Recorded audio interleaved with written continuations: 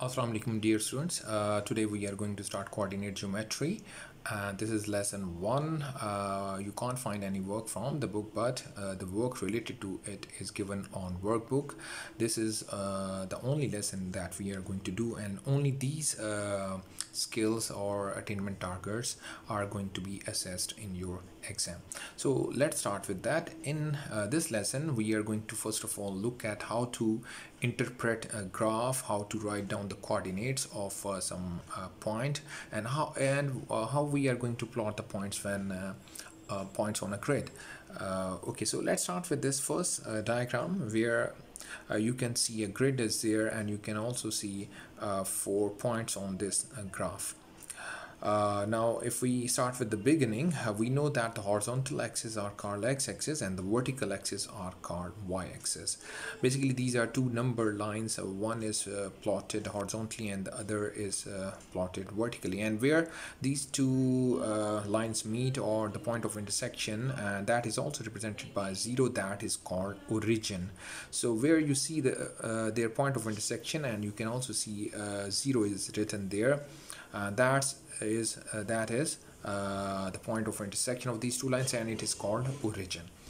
Now if we have to work out the coordinates of this point where this school is written, we know that the first move is to be taken along horizontal axis. If it is positive, you will move towards right. If it is negative, you have to move towards left. And the second move is always taken along vertical axis or the y-axis, and if it is positive you have to move up, and if it is negative you have to move down. So if you want to reach a school here on this grid, you have to first of all move towards right. And how many places? 2 places you have to move towards right side, and then you have to move vertically. And how many places? You have to move 4 places or 4 jumps to reach a school. So the coordinates of a school are going to be 2, 4, and we need to write these coordinates within brackets, within parentheses. So the first coordinate, this means that always represents the position or the movement along x-axis, and the second, which is followed by a comma, it will always represents a vertical position. So if I ask you what are the coordinates of City Hall here, then how you will determine that? From the origin you have to move 4 places to the left, and then you have to move 3 places above along y-axis. So the coordinates of City Hall are going to be -4, 3, and you need to write these within brackets. So this is how we determine the points, or we find out the coordinates of a point. In the same way, if we have to reach the library, you know that the first movement is to be taken along x-axis. So you will move 6 digits or boxes towards right, and then 2 boxes down along y-axis. So in this way the coordinates of library are going to be 6, -2. And the same way, if you have to reach City Park, then starting from the origin you will move 2 places towards left. This way your x coordinate is going to be -2, you have to move vertically downward to reach City Park, and this means you have to move 6 digits or places down. So the coordinates of City Park are going to be -2, -6, and once again you need to write these coordinates within parentheses or brackets. Same is the case here. You can determine the points of these 4 points A, B, C, D. You can determine the coordinates yourself. One more exercises here. You can once again determine the coordinates of these points, except point E. So how we are going to determine the coordinates of point E and B, because these are lying on point E is lying on x-axis, whereas point B is lying on y-axis. So if we determine the coordinates of point E, you know that the first movement is to be along x-axis. So starting from origin, you will reach at E. You have to move 1 place or 1 digit towards right. So the first coordinate or the x coordinate is going to be 1, The second movement is always along y-axis, as you know that you are not moving any distance along vertical axis. So this means your second coordinate is going to be 0. So the coordinates of point E are going to be 1, 0 within brackets.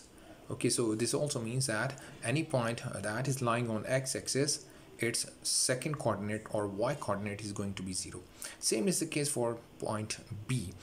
Starting from origin, you know that you do not have to move along x-axis. So this means that your first coordinate is going to be 0 in case of point B, comma, the second coordinate is going to be -4 because you are moving down, and its second coordinate is going to be -4. So the coordinates of point B are going to be 0, -4.